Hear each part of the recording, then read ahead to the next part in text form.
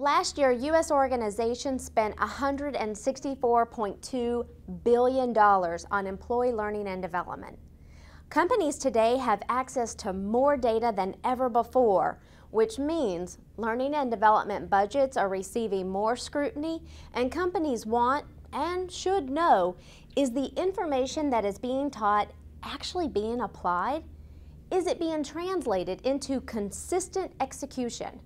And how is it impacting critical business outcomes? We live in a world today that is dynamic and in a constant state of change, making it challenging for learners to remember product knowledge, sales processes, business acumen, and all the other information we need sellers to know. After all, they are the face of the company.